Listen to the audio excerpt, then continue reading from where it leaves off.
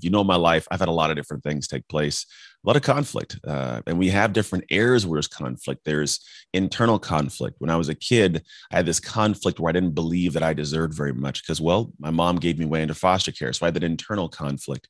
There's the interpersonal conflict, right? There's the people that are trying to do things in my life that maybe I don't want them to do, but they know is better for me. Parents and kids, obviously, or there's people in your own relationships that, there's just that conflict we have. Janet, alluded to with her relationship as well. Then you have things that are conflicts with, say, nature. Like I got yesterday, my wife FaceTimed me when she was pulling to the house. There was a turkey literally on my truck. And she's like, you better get out of here because this turkey is going to scratch your truck. It's like there's conflict with nature. Then you have conflict, I believe, with like society. 100% you go places and there are people who are like, we have the whole thing of Karens, right? This is just a thing. I'm not saying there's a Karen on here that has that experience, but we have conflict with other people. It's all over the place, right? Conflict is a natural part of life and led me to realize, you know what? I think conflict is necessary.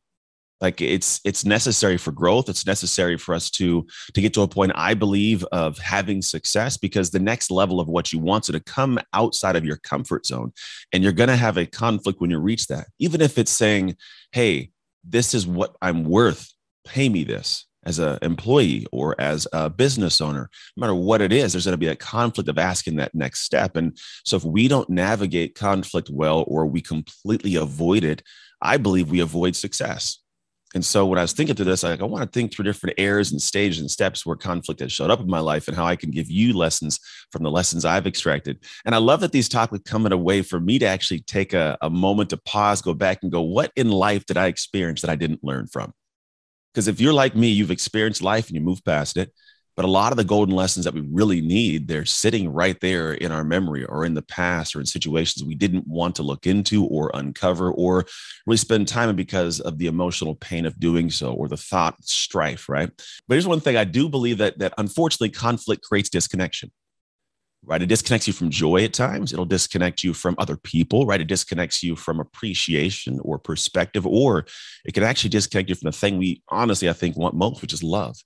And where conflict is necessary, it's also this thing where it can be the thing that disconnects us from some of the things we want. So it's weird because it has this tie to so much in life. And so with this thought, like I want us to be able to think about where we can create from conflict, whether it's create moments that are opposite of a hard situation that we're in the middle of right now, or how conflict can create that next thing we want in life. Where's the conflict you should seek, so to speak? I want you to think about in moments in life when you've thought about a conflict moment, right? Show up to a moment, something takes place. What takes over at that moment? Now, usually we will react because the conflict creates an emotion that we're not usually in, whether it's anxiety from something taking place, and we go to this reactionary situation, or we can respond. Now, most people, we react because something happened. I get mad. My emotion flares up. When the emotion's high, well, my intelligence is low, and I just start going in the directions and saying certain things. And all of a sudden, I got to breathe and calm and come back to center. And so what I think we should do is take a note that in those moments, ask yourself a simple question, which I think helps lead us into response mode, which is, what is this conflict really about? Now, that question may seem simple, but it actually is very powerful in its simplicity, because I love the statement of no moment has any meaning except the meaning we place upon it. And we are in the middle of a conflict. There's a meaning that initially pops up. So you have this strife, this stress that, all of a sudden comes in. And that what we do is we just start reacting to what we believe was taking place in the meaning we gave this moment. For example, my wife, there's times when I was on my phone often in the past in our marriage, and I'm pretty good at not having it around. In fact, oddly, she's the one on her phone more often than not nowadays. But I was on, and she used to be like, why are you on the phone? Can you get off the phone? And it created this conflict, and I kept thinking she just didn't want me to be doing my work. I was like, I do my work, but it wasn't actually the real conflict. The real conflict was she felt second place to my phone. Right. And so what happened is I had created this meaning of, well, this is my work. You don't support my work because you don't let me work when I need to work, because my phone is my work. And it had nothing to do with that. And so I was creating this conflict, this moment, this argument out of the reality of it was a meaning that was poorly placed by me. The true meaning of what the situation was she just wanted her quality time. It's one of her 5 love languages. And so as you start thinking about moments, take a note and say, in the middle of this, when it's rearing its head, to pause, to breathe, to not step immediately into a moment and go, hey, what is this conflict really about? right? Maybe someone is asking for a raise and you're an employee or employer, sorry, and they want a raise, and your thought is they come at a certain direction, and maybe that the meaning is they want more money because they think that you're undervaluing them and whatever it may be. But the reality might be maybe their parent is sick and they have to find a way to make more revenue or income to pay for some bills, or something happened at home that they need to cover, right? There's going to be a deeper meaning if you can pause and either ask this person, hey, what's the real issue going on? Or think about what a different situation is. It helps alleviate the initial, we'll call it abruptness of what's going on and the intensity that unfolds from that moment. So the first thing I would have you do is ask, in moments of conflict, what is this conflict really about? And give yourself space to step out of it and look at it with a separate eye, a little bit of a different perspective, because in doing so, it'll give you a different view. But if you don't go looking for it, it's not just going to pop up in front of your face, right? So in those moments, think about it. Next, do I want or need to get involved in the conflict?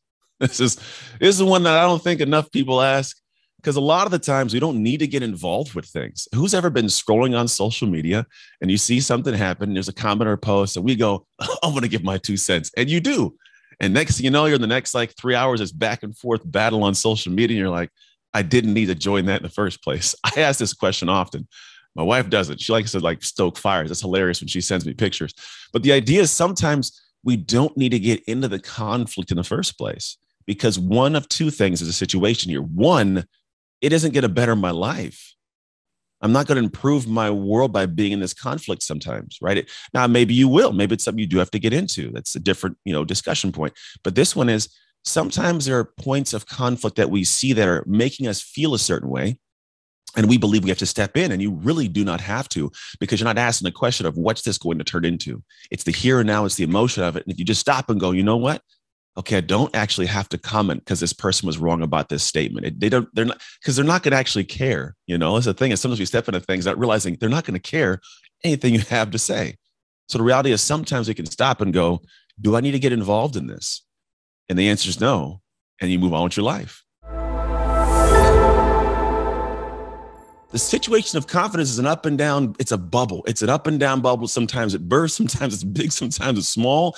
But the truth of the matter is it's a matter of how you choose to see it in the moments. And if you are more cognitively aware of how your brain processes, I promise you can get better control of it. And you can understand how to control it in a way that allows you to actually utilize it. This is what's called the self-mastery sequence.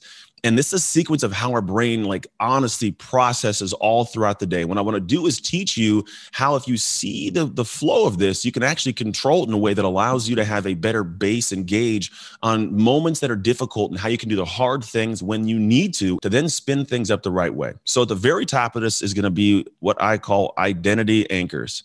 So what this is, I'm a guy that operates in identity. I want to get to the point where the things that are difficult, I do like their second nature.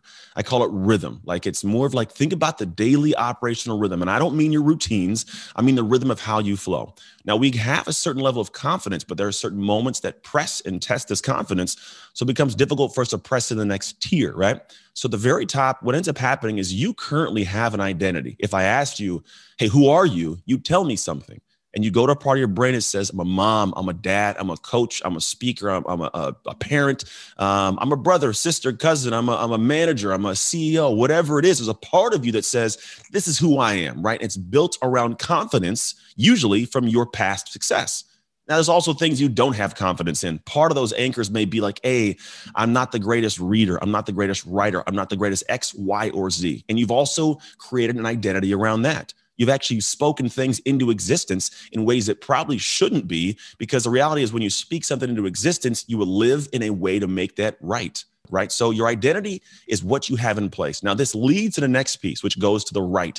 And this is what we call our beliefs. Now, based on your identity, you have certain beliefs that are in line with this, and you operate from them daily without even realizing it. These beliefs were put in place a long time ago. There's a lot of different studies on this, but Eric Erickson has a study in a kind of a structure of the psychosocial aspects. And what he looks at is there's an area between the age of 18 to 21 where we have this issue between our role and our identity. It's actually called identity versus role confusion. And what ends up happening is you know who you are, but now your role in society becomes a little bit kind of distant, because you're entering it now as an adult, right? I'm a kid, hang my parents, and all of a sudden I know who I am. Then I'm thrust into this world where like I now have to operate as an autonomous human by myself, and I don't know who I am or where I fit and how this works. And what's crazy is we've already entered that world with certain beliefs based on who we are. Right. So this belief system, if I don't have a belief that I'm capable, that I'm strong, if I kick my kids out of the house at 18 and I haven't helped them have an identity of strong, confident, powerful, whatever it is, they'll go into that world with an identity that's weak and they'll be confused as they look at the world. And the problem is if nobody goes at any point in time and adjusts this or grows, growth day, right? I end up living this cycle the rest of my life. So you got to take a look at what are the beliefs that I have, the belief systems I have in place. And you have to actually take a look at what are they? What do you believe is possible for yourself or impossible for yourself? Now, beliefs go to another piece, which is very interesting. And we have these all the time. These are called our thoughts. And these bad boys run. They're always running. Mine are running right now because I can't see your faces. My thought is like, do they like this? Is this any good? I don't know. I'm talking really loud to my microphone. I hope they like it, right? There's a thought going all the time, right? And you guys have also the same kind of thoughts. There's conscious and subconscious thoughts. And these root from the beliefs. If we have a belief system that's out of whack and not controlled, we'll have thoughts that put us in a depression, that put us in anxiety, they just take off and we can't control them. And you just because it's rooted in some belief system that I believe is who I am and I can't adjust it, right? So beliefs go to thoughts. Now thoughts, they create something unique that I wish we could control, but we can't always control it. And this is the area of emotions. Now emotions are very interesting because they happen. Like we have them.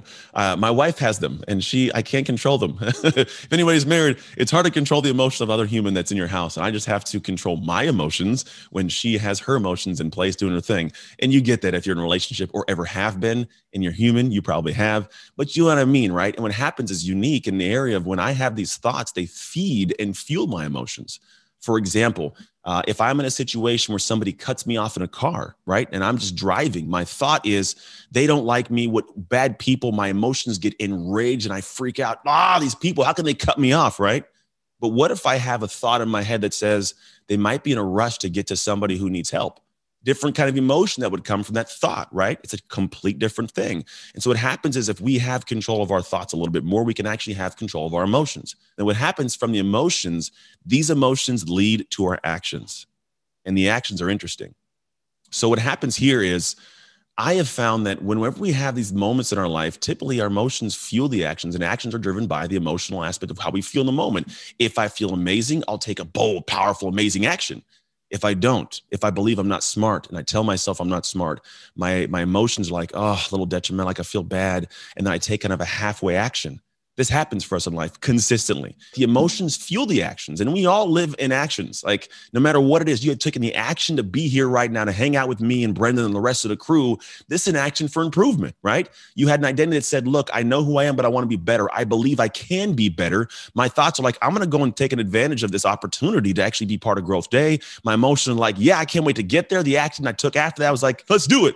And I'm here, right? Your outcomes are the results of the actions you took based on the emotions, from the thoughts, from the beliefs, from the identity, right? And the outcomes could be good, could be bad, no matter what they are the result of the action you took. So if you take a great, amazing, bold action, great, amazing outcome, right? If you take a crappy, halfway action, usually crappy, halfway outcome. So if you're like, I tried to do it, Anthony, I really tried really hard to eat healthy. Well, did you really, right? Because at the end of the day, if you took the action properly, bold, strong, with discipline dialed in, the outcome is you're in better shape. If you kind of little bit do it, I cheat and I binge eat at 12 o'clock at night, well, the outcome's not going to be what you want it to be. If you kind of read the book, but you don't, really take the action of reading deeply and really understanding it, the outcome is, I don't know the information, right? Maybe you kind of decide to launch your podcast, a little bit of action, or you really do launch that, right? There's a lot of different areas where people don't realize an action has levels. You can boldly go and do that thing at beyond the space of what feels comfortable and have an amazing outcome, or have a halfway outcome. Now, the outcomes lead to something special and unique, which really is unique. It's going to be your environment. This is going to be internal and external. Now, the reason we have both of these because they give us feedback that lead over to our identity. And here's why. Whenever I look at the aspect of like my internal environment, if I have an amazing, powerful action I take, and then the outcome is amazing and powerful, my internal environment is like, oh, man, I feel great. Look at me. I'm cool. I'm doing great, right? If I take an action that's halfway and the outcome's halfway, well, then my internal environment's like, oh, Man, that feels bad. Right. And on top of that, I create an external environment, right? If I'm joyous and happy and in a great mood, my external environment is I got great friends, part of a great community like GrowthDay. I get to go do cool, amazing things, right? And at the same capacity, maybe I make more money. Maybe I have more time and maybe I have a better house and I take more trips, right? My external environment is better because of the action I took that had a better outcome that it gives me a different environment of how I feel inside and what I see outside. And what you have environmentally, it creates your anchors. Here's what I know a lot of people struggle with. I owned a gym for a long time, trained a lot of individuals, moms, dads, athletes. One of the biggest things people want to figure out how to do is, how do I get in better shape? How do I lose fat? How do I gain muscle? How do I? And today I'm going to give you guys some insights on how to do that from a physiological standpoint. So logic comes in. It's not this, well, my mom's sister's cousin took this pill that she found on the street one day. Like, we're not going to go off in some tangent, okay? And I'm not going to talk about nutrition because that's something you should consult your doctor about or find somebody who can help you there. Here's what I will say about nutrition. Stop eating trash. There you go. Hey, we got a solution, right? If you go into the grocery store, don't go searching in the areas that are in the middle of aisles or the middle of the grocery store. Go to the outsides, the upper and the lower. Why? Because the companies that want you to eat the garbage food, they pay a lot of money to be in that middle aisle. So when you go into the store, if you're like Anthony, I don't know what to eat the things you're not currently eating if you're unhealthy. Ready? We solved that one? Good. Look at it. Moving on. So here's what we're going to talk about. There is this concept around like fat loss that most people don't grasp. And if you actually, what I'm going to teach you, if you understand this, you're going to understand why and see why certain programs and training methodologies have worked for people to get strong, to get to lose weight, all that stuff. So if you've had like these troublesome abilities to lose weight and all that kind of fun stuff, you will understand how the body works right now. So first things first, you have to find something you like to do. I'm going to preface this. When it comes to exercise, the biggest, I think, issue that people run into is they go and find, well, Susan across the street and Nick down the street, well, they got treadmills and he has a kettlebell. I'm going to go buy a kettlebell. I'm going to go buy a treadmill. You know what it becomes? The treadmill becomes a very expensive clothes hanger in your garage. And I guarantee somebody right now has one of these things sitting there. Why? Because you don't like running. So don't go run. And you could go run outside, by the way. So find something you love to do. This comes with trial and error, right? Find an actual exercise you enjoy doing so it's not a chore. It will be hard, but it doesn't need to be a chore. Now, as we progress, I'm going to talk to you about what's called the 3 areas or the trifecta of fat loss. And this actually it's scientifically proven. This isn't some bro science. I'm not making something up here. You'll understand how it works. So here is the first stage in how our body will actually help us burn calories. Have you guys ever heard of the concept of fast twitch, slow twitch muscle fiber? Anybody heard of this before? Beautiful. There's actually multiple different fiber types. I want to say around 5 or 6, but we just simplify and go fast twitch, slow twitch. The difference is fast twitch muscle fiber, it's going to draw a lot of energy. I can use it for a short amount of time, but I'm a fatigue quick. This is going to be like sprinting, lifting heavy weights, that kind of stuff. Slow twitch says, look, I don't have a lot of power and I don't take a lot of drain. Like I don't pull a lot of calories, but I can go for a long time. This is jogging. This is going for walks. This is movement over any kind of distance that's not at max effort, around like 30 seconds plus. Now we're not going into energy systems today. Whole different conversation. Just keep in mind fast twitch, slow twitch. So what the science shows is that I can go in and say I did a slow twitch muscle fiber workout that took me an hour to get done and I burned maybe 500 calories. What happens for us is 2 things here. One is I'm burning calories and it feels great. But then when I'm off the treadmill or I'm off walking, my body stops burning calories.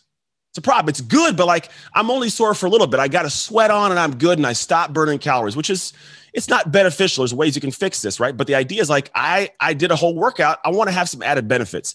This is why what's called fast twitch muscle workouts come into play. And there's multiple kinds of ways to do it.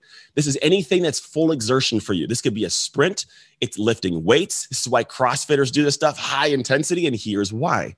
In an hour's workout, if I did it in a slow twitch and I burned 500 calories, follow me with the math, people, I could actually work out 30 minutes, half the time, and burn those 500 calories with fast twitch. So what I'm saying is you can burn the same amount of calories in less time, sometimes more, in fact, in less time. This is why people who seem to be in crazy good shape, where are they always at? They're in the weight room. Do you know why gyms have cardio theaters with TV screens and cool little stuff? Because they know that if they get you to come hang out there, you're not going to get in shape. So guess where you have to keep going? To the gym. consistently for years. It's a business. They want to make money. They make beautiful cardio theaters. They tuck the gym rats in the corner, but those people look like they're in the best shape because the workouts that they're doing. Now, you do not have to go do their workouts. Everything has a progression. Again, choose something that resonates with what you like to do. Hire somebody who knows more about it than you know about it, but find someone and find workouts that will allow you to burn more calories in less time. And then here's why the benefit is. When you get done doing a fast twitch exertion kind of workout, you in fact burn calories up to 42 hours past your workout. This is the second stage of the trifecta. Who's ever lifted weights or done some runs and got sore for 5 days and couldn't walk?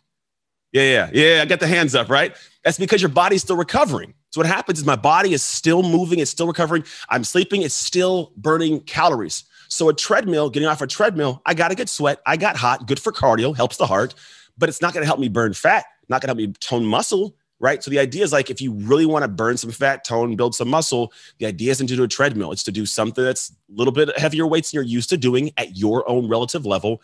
And then the in-between portion, when the body is recovering, you're still burning calories. Now, here's the third piece that few people think about.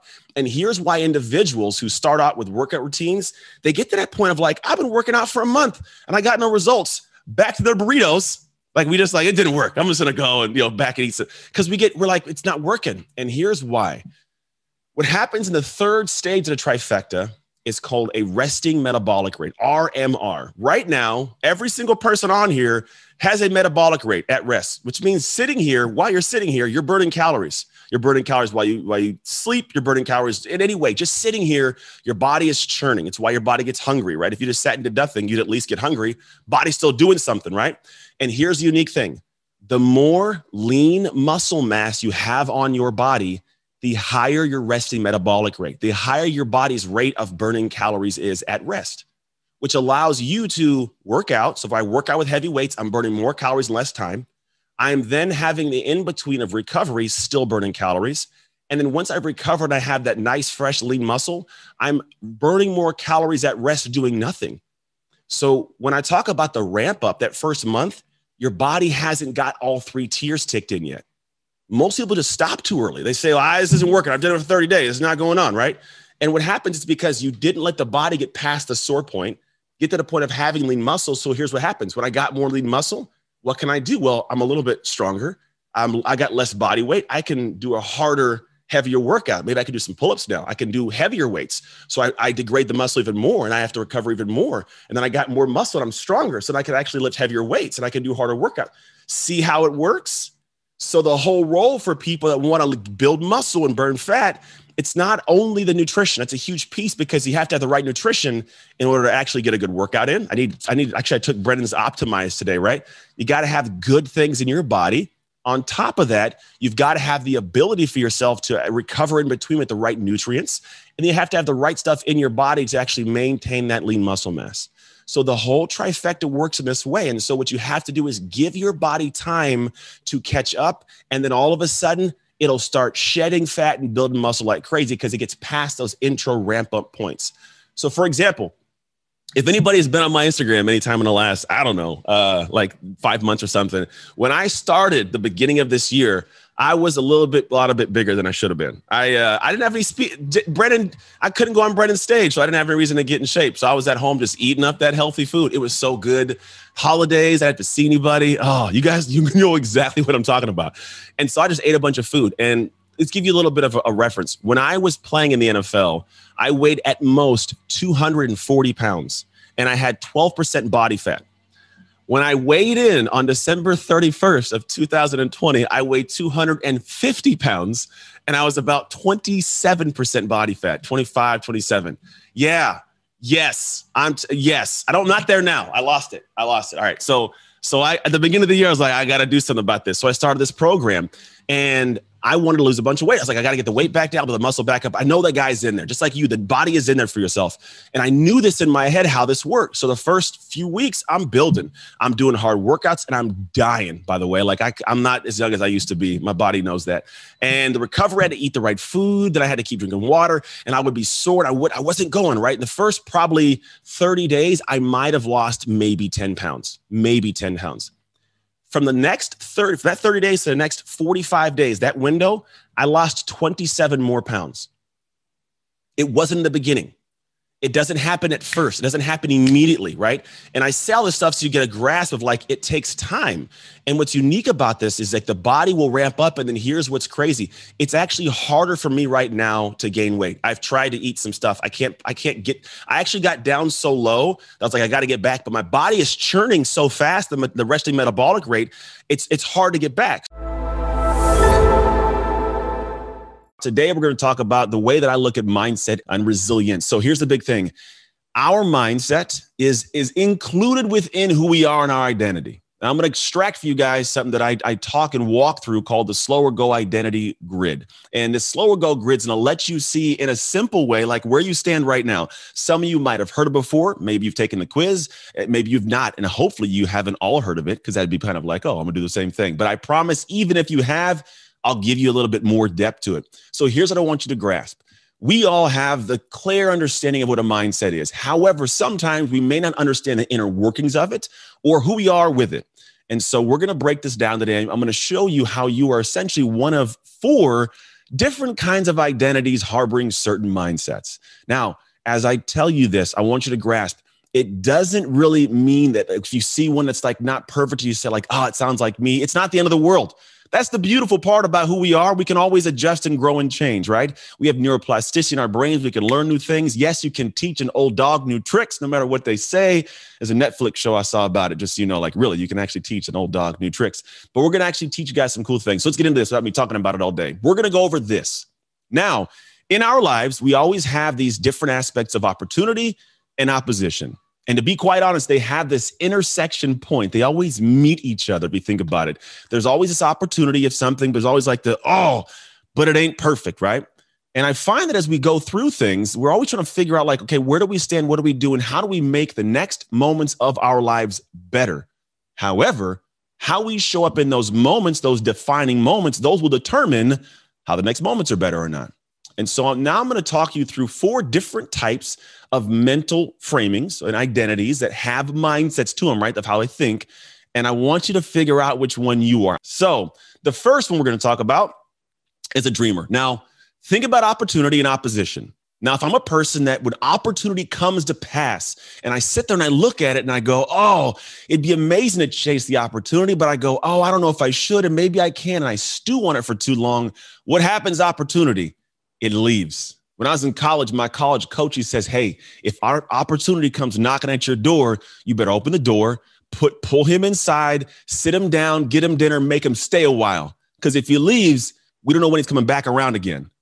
And so the idea is like when opportunity comes, how do you handle it? And some people, we get so apprehensive, we get so processing, we get to the point of just paralyzation by overanalyzation that we don't take opportunity and actually capitalize on it.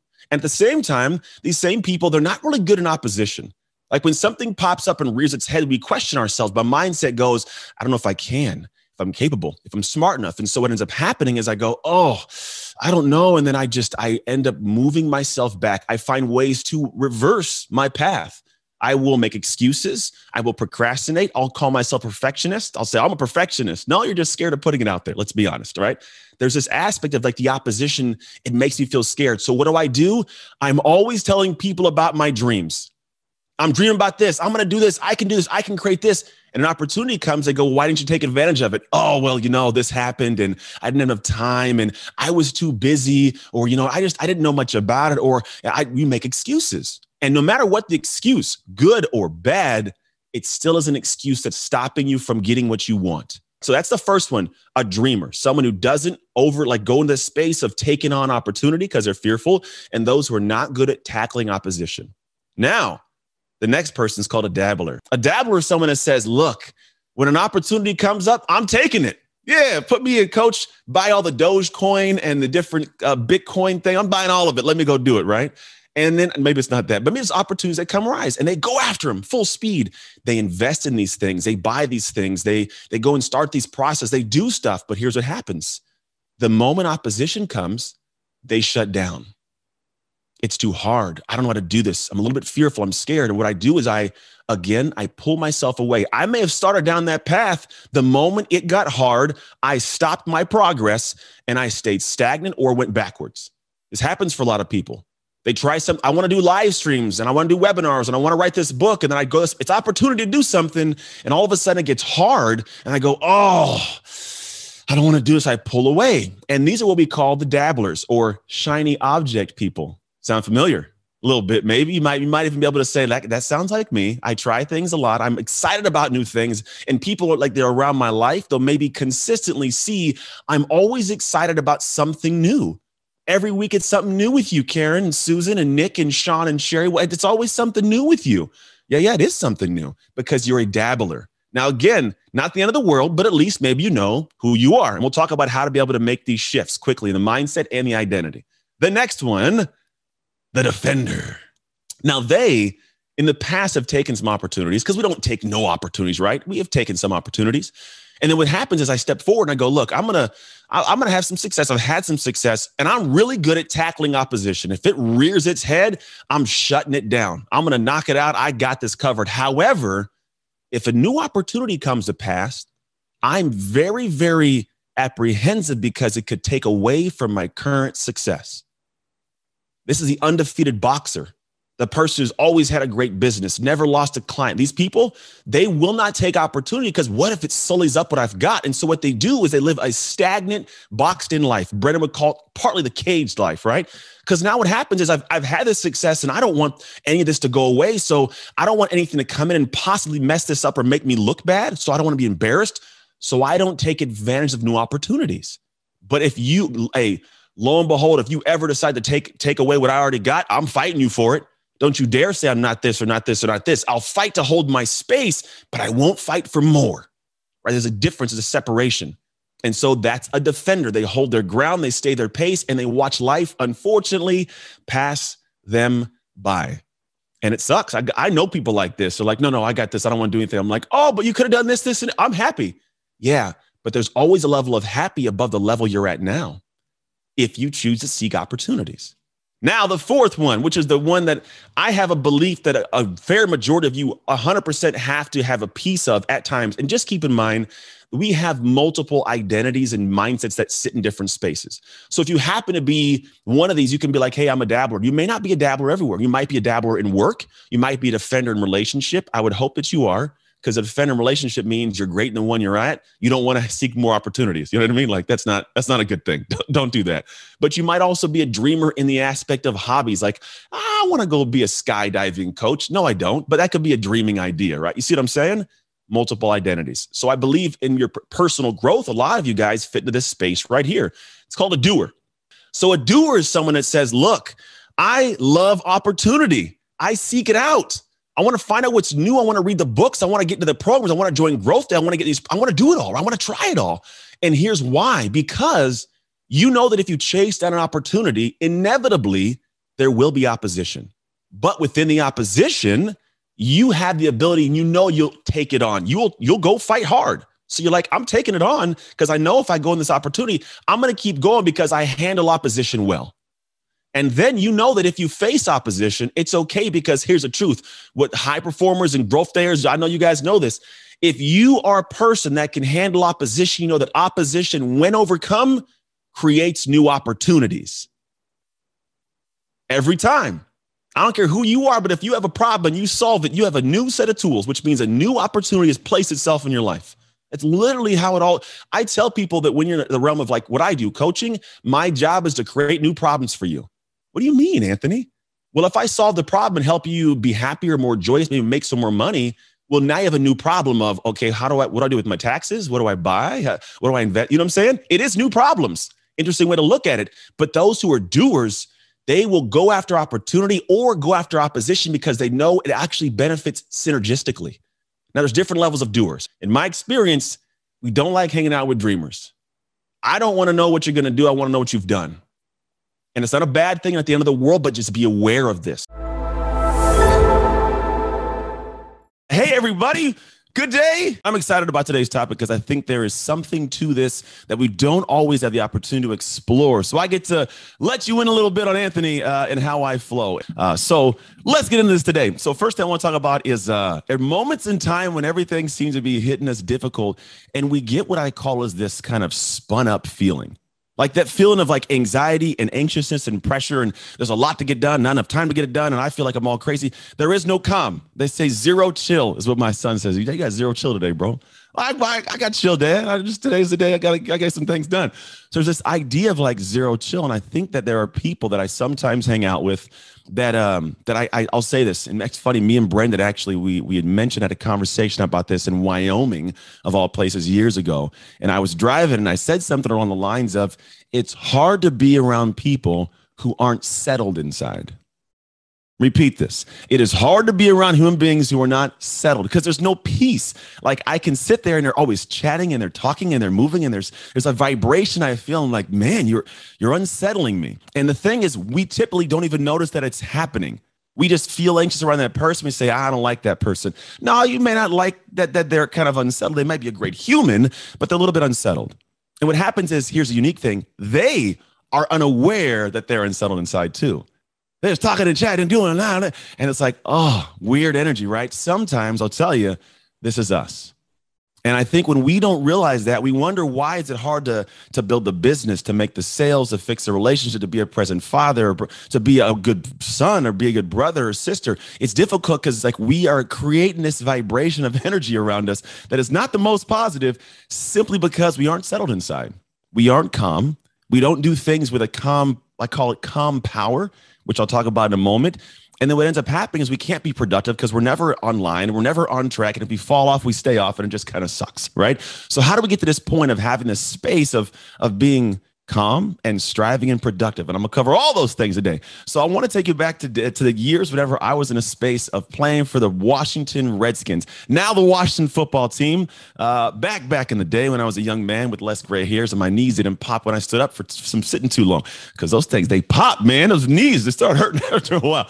So what I found was I met this guy named Eddie. And Eddie did a lot of training. Like he was a guy who trained a lot of athletes. He had played linebacker for the Redskins before me. And we got to talking and conversating, and he really liked me. He goes, man, I really like you. I go, what is it that you like? Because I would worked out. I'd only one time worked out with him.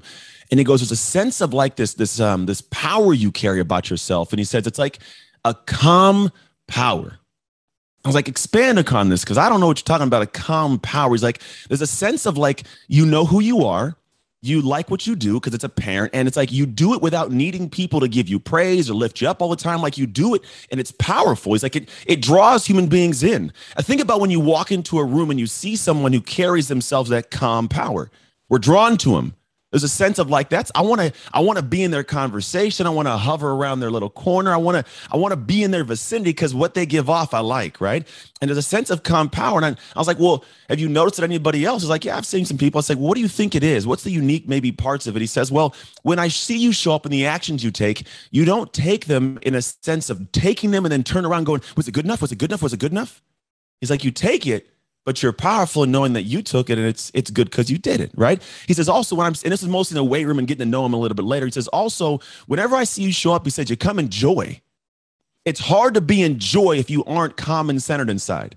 Like it's hard to be in a space of and if it's joy, it's like an anxious joy. Like yeah, I'm happy, I'm excited. You know, it's like it's not that like I'm happy, I'm joyful. How you doing today? Like you want to go get a meal? Want to get some? Like it's a different sense of joy. So my goal has always been like, how do I carry and hold the calm power? How do I continue to put that into the world? Like, and I show up like this. I find that a lot of people that come around me, and my purpose when I live my life is I want you to leave my vicinity better. If you ever see me on stage when I go speak, I want my time spent with you to land in your heart and for you to walk away better with the time we spent. If you come to my home, if you're with me, I want there to be a conversation, a flow where you feel like you left and like you're better. And the only way I can give you some is if I have something to give. And if I don't work on giving it to myself, I can't give it to you. And if you don't work on giving it to yourself, you can't give it to anybody else. So how do we create this calm? We're going to talk about this. And I think that there's some things we'll talk about that may kind of maybe unsettle some people. I might poke some areas. I might tweak a little strings. I'm going to be honest. That's kind of the purpose of today, right? Is to get you guys to see something you haven't seen so you can work on something you haven't worked on. So as we move forward, here's the thing. I want us to talk about what I call is the multitasking monkey mind. That's why I think we don't get calm. It's the multitasking monkey mind of all the things I got to get done and they got to get done right now. And if I don't get it done right now, someone's gonna be mad. Oh, and it goes crazy. And we spin up and spin up. I met with this one guy and I had this moment where after football, I went, did my thing, came back home and I was building this business. And it was a gym business back in the day. And I wanted to build this business. I wanted to be amazing. And I was everything all in on this business. And I got to this point where I wouldn't say I'm proud of this, but I would be with my kids and I would want to be with my kids. Let me repeat this. I would want to be with my kids. And I'm not proud of this because I was with them. I'd play games, but my brain was somewhere else. My multitasking monkey mind was hopping from branch to branch on with the book and then the course and the program and then write this and read this and you can do this and you should go with this person and have this networking with this podcast, build the podcast. Maybe I should make this little image and take this picture. Oh, everywhere. And so when I'm with my kids, I'm not with my kids. And my college coach, I love this. It was big because we were student athletes, college athletes. We're thinking about stuff back in the day. I'm like, I want to get these new shoes and my girl and the game. And he's like, hey, be where you are when you are. And that was really hard for me. And I always have come back to that. But I was with my kids. I wasn't there with them.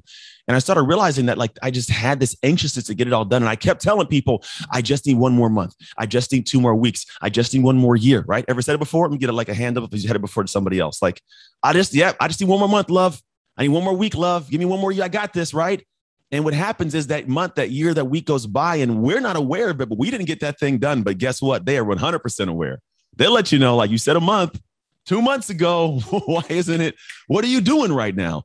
And what I found was someone gave me this amazing advice. And what they said is, if I was to lock you in a room for 30 days, you would come out of that room. And just first off, you wouldn't have to sleep.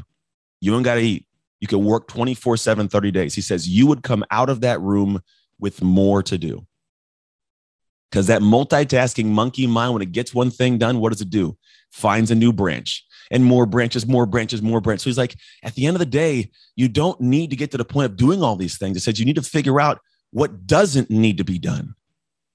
What doesn't need to be done right now? Because you can't be calm inside and have that power if there's always something to do. Football was easy. I had to work out today, go to practice today, read my playbook. I'm good. When I got to this world, I'm like, I got all these things I could do. I want to do all of them right now. And it was all over the place. And the idea is I lost my calm power, because I didn't think about what doesn't need to get done right now. It needs to get off the plate, we'll call it. Have I ever given you guys the dogs in a pen about ideas, like the dogs that are in a pen concept? Yay, nay? No? Oh, this is a good one. So I got 2 dogs. They're back there in the house barking right now.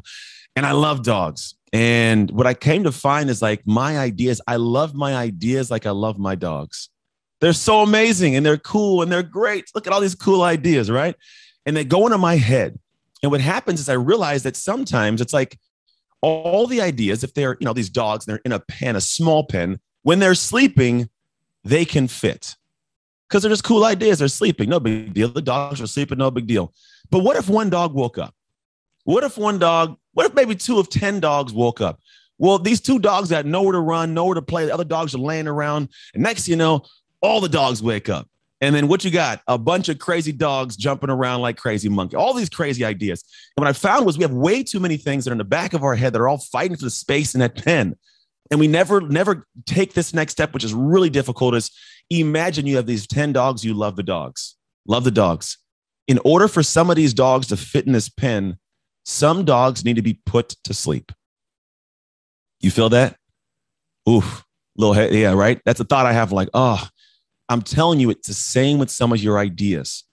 Not that your dreams can't prosper and grow, but some ideas don't fit. When I was in college, I had this big idea. It's like, I want to do car stereos when I get out. Because I love car stereos back in the day because I wanted to be that annoying kid with the bass that would rattle your windshield next door. And I did. I'm dead serious. Listen to this. When I had my graduation party, I was so good with money back then. I got like $1,200 for graduation to go to college. I went to San Jose to the outdoor flea market and I spent $800 on car stereo equipment. My mom was pissed. She's like, I'll return all of it. She was livid, but I wanted that, right? I had these ideas. Say that to say, when I was in college, had the same itch. And I was like, you know what? I want to go home.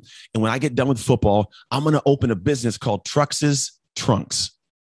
Let that settle in a little bit. Trucks' Trunks. So you put the subwoofers in the back of the trunk and with a bubble bass, right? So like, here is an idea that doesn't belong in my head, to be quite honest.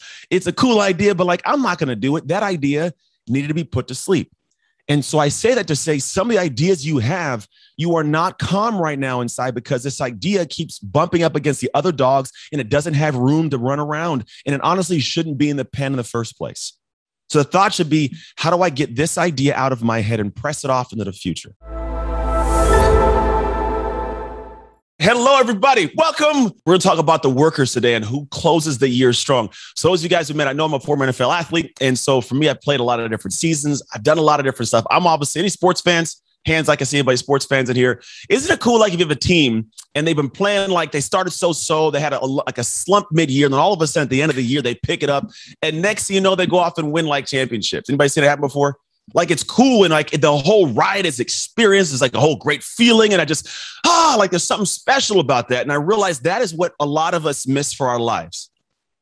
We miss that the back of the year, like the year started strong. Let's go. Hey. And all of a sudden we get going and we kind of get into that flow. We have some wins, we have some losses, but at the end of the year, we kind of just like, let's wait for the beginning of next season, next year, right? What if your team did that? If your team went, say, hey, at the end of the year, let's just wait for next season, you would hate that team. Like, I'm not with those guys, right? So we shouldn't do it for our lives. We should focus on how do we create a new momentum leading into next year to build up. Because here's what I do know. We are primed more than ever now to have such great opportunities in this world. Because if you guys have noticed the world, like it's kind of a little bit on shaky ground.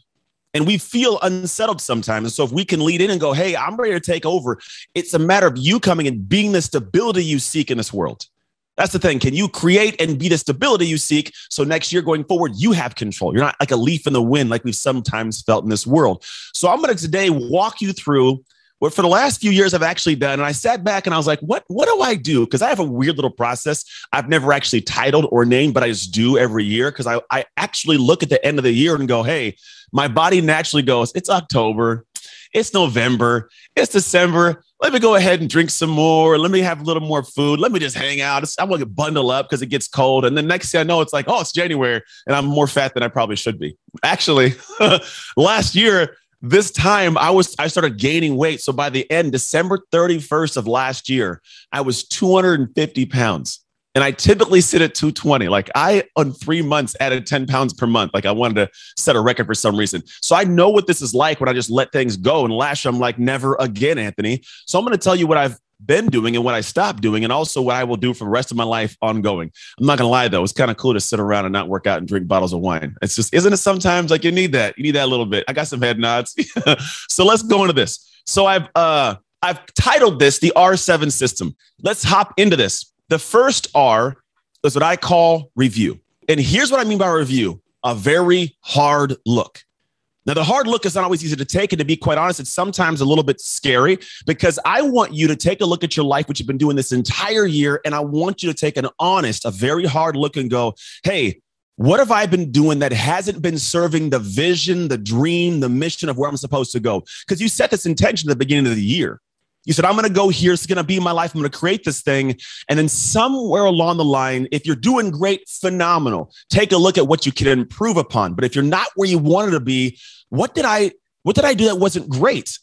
Where did I slow down? And honestly, if you have a planner, go take a look at your planner and see where you wrote things in that didn't get accomplished or where you wrote things. And if you go back and look, you go, yeah, that was a waste of my time. Because if we don't review, it's that whole process of if you don't look at history, you're doomed to repeat it. So every time I complete one of my planners, I actually go back and I thumb through and I go, man, what did I have to do in my mind at the time, but not really have to do in real life, right? So review. And if you can't see something, here's what I do. I sit back and I ask people, hey, taking a look at what's going on in my life, what should I adjust or change? Like you could actually outsource this to other people. It's seriously something you could ask your wife, because sometimes your wife or your husband are really good at telling you what you wasted time on, right? Because like you were talking about doing that thing and then you didn't get that thing done. So the big thing first are review. And it should be something you go pretty deep on, because I want you to be able to pull out areas where you can see that you shouldn't have done things and areas where you could have done better, been more precise, been more productive, been more focused. You could have been a high performer at a higher level, right? Review. The second R, reframe. Now, this is an interesting one, because what we sometimes do is we look at these areas, and what we end up having internally is this level of guilt, this level of maybe a little bit of disdain, or maybe a little bit of like shame, or we're self-deprecating, like, oh, you dropped the ball, you suck. Look what you wasted time, Anthony. What was wrong with you, right? And what I do in that moment is I don't actually reframe, which is big, to extract new information. Because the reframes what a lot of us are missing, I find. It's not so much that you tried something and you didn't work out and you walk away. It's like, no, you tried something, it didn't work out. Why? And what's the silver lining? Maybe you tried an effort towards something in a new social adventure you're trying to do, and you created some stuff and it didn't pan out, and you go, oh, I just suck at video. No. Maybe you don't suck at video. Maybe you could have adjusted how you spoke about something, the way you opened with the first 3 seconds of your hook, maybe how the video was framed, maybe the topic itself didn't resonate with your people. Let's reframe what we gathered from this moment. Because if you review it and everything's bad and we feel bad, it's hard to press into the rest of the whole year and finish strong if the energy starts negatively. You ever try to do that? Like to start like a new motion with like negative emotion? It's hard to create momentum, right? It's hard to get that going if I feel, So the big thing is to reframe. And this is 100% where I go, hey, I had this take place. I noticed it didn't serve me, wasn't perfect. Let me go back and see, how can I see this from a new perspective? Because I believe this: perspective precedes enlightenment. The aha moment, right? A new perspective on a singular situation. If I can get a new perspective, I can go, oh, I didn't notice that. Okay, now that I see that, here's a new lesson, a new takeaway that I can use and apply going into the rest of the year. So when I get to these times of the year, I actually do typically sit back and go, okay, starting into the next year or into this year, what happened? What am I not seeing? What am I not noticing? Like, what are we not finding out or paying attention to? And then what happens is I can get to my wits end. I'll get to my level of what I can see. And here's where I definitively want you to do this. And it's going to sound odd, but if you do this today, it'll be a game changer. I want you to text or call a person who is close to you, who kind of knows your vision and dream. And I want you to share, say, hey, I took a hard look at my life and what I've been doing the last 7, 8, 9 months. And I noticed some things I haven't been doing, or some things I tried that didn't work out. Can you hop on the phone with me, or can you share with me what are some things of opportunity I'm not seeing?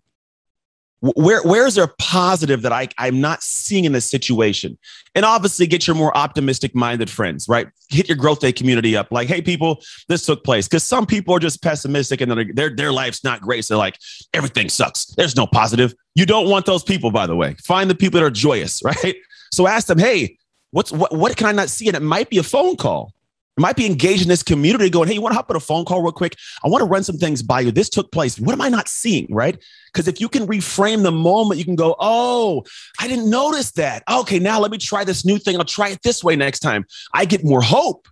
I get more energy. And now when you lead into the rest of the year, you actually have more of this positive emotion. There's not this drain or this disdain or this anguish of like, oh, man, it's all bad. No. I'm like, hey, opportunity, hope, joy. It's big. For me, family is a humongous anchor. I'm not going to give my whole story, but I grew up in foster care. I got adopted at a young age, or like 14 years old. And then I had this really interesting base of not having my family. And so when I got older and I could have my family, it's been this anchorage to me. And I always wanted to give my kids something better than I had. I didn't have mom in the household. I didn't have dad in the household. So for me, the fact that I get to wake up and my real kids are in my home it's seriously every day. I'm like, it's super cool. And so while it sounds odd, it's not.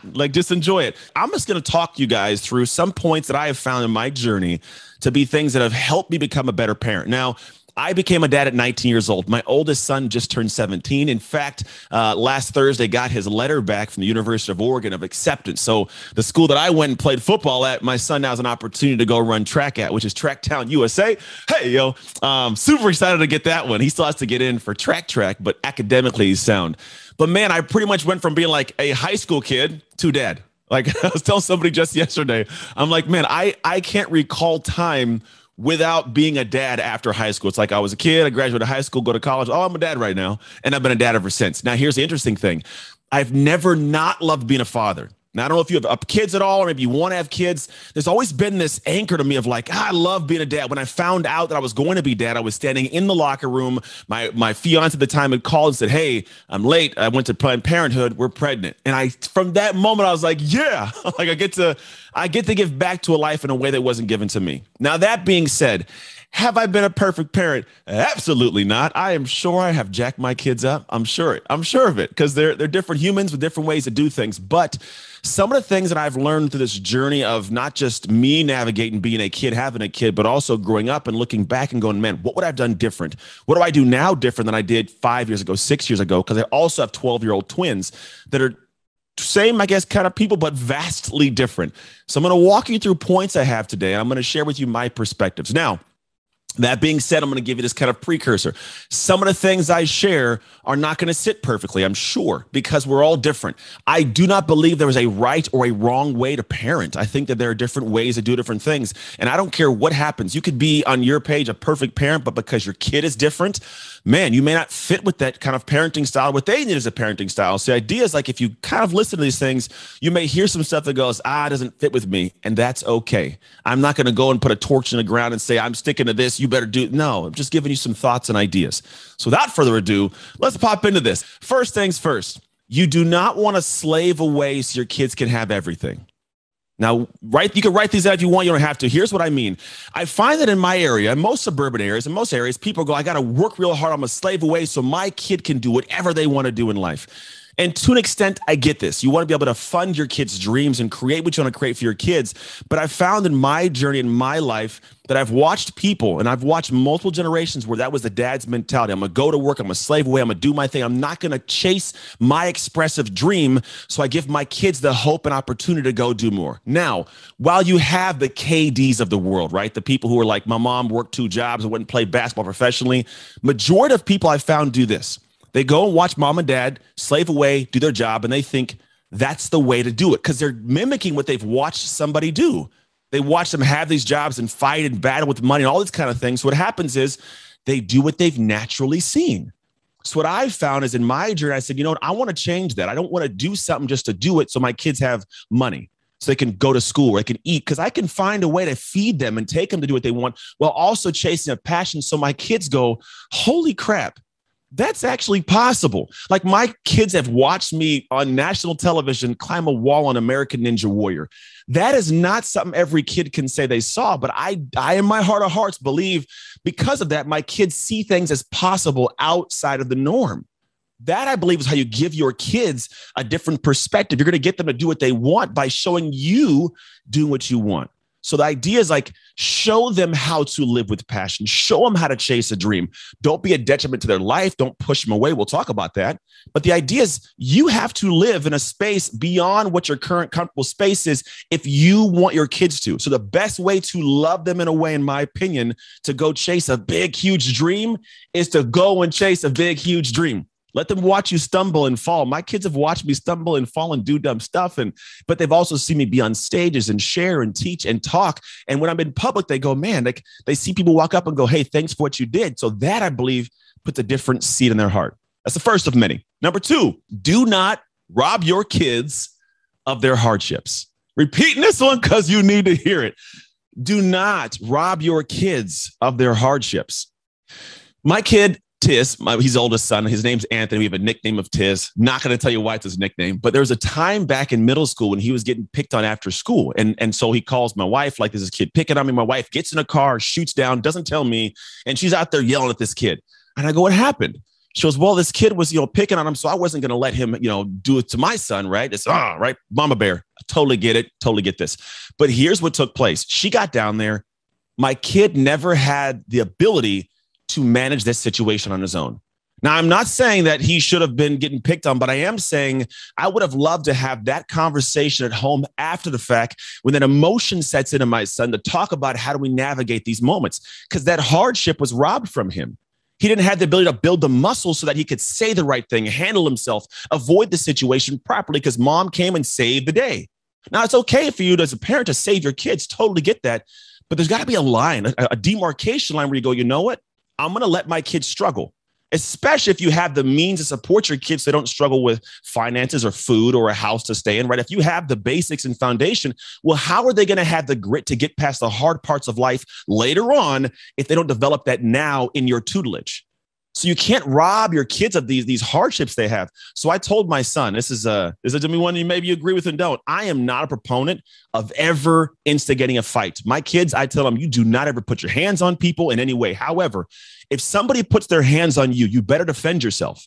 You've got it, because if not, they'll do it again and again and again. So I said, if they touch you, physically touch you, you end it by taking care of this fight and the next 100 by going like a Tasmanian devil. You go crazy. I just don't hurt them and hit them, but you got to handle yourself.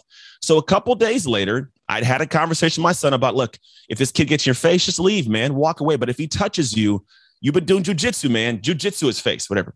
And so next thing I know, I get a call 2 days later. And my son got in trouble because he went to the office because this kid was pushing him around, physically pushing him. So next you know, this kid's in a neck hold on the ground. And the teacher comes, gets him off, and I go to the school. I say what took place. I told him what happened. I said, to understand it, I'll have a talk with my son. We had that talk at Baskin Robbins. Now, the reason we had it at Baskin Robbins, because I'm like, great, son. Now, guess what? That kid never bothered him again. In fact, the kid ended up becoming a buddy later on, weirdly, because, well, now this kid had some level of like respect for my son. So the idea is you can't rob the kids at a hardship, because when they develop the skill sets to manage their life, now they get to this point of being the strong human being you want them to be. So don't take all the hardship away. Let them experience it and then help them understand how to navigate it better next time. This can be your day for personal growth. This can be that day you committed to and you remember and you go, that was the day I got myself a community. I got better coaches. I committed to making my life the absolute best that I could. This is that day. Make today your growth day. Click the button on this page and sign up right now.